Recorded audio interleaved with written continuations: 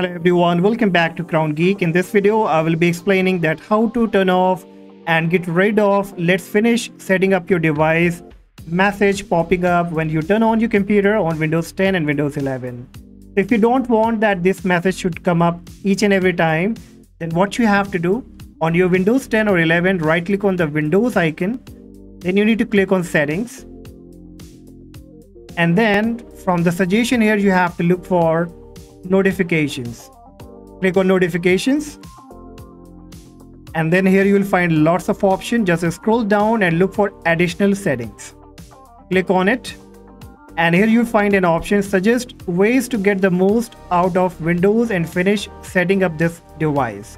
This option will be checked. You just need to uncheck this option, and then you need to close it. Now the next time whenever you restart your PC, you won't be getting that message anymore. So hopefully guys, this short video will surely help you. And if yes, do not forget to like and subscribe to get more related videos in the future. And for any question, let me know in the comment section. Till then, take care. Bye-bye.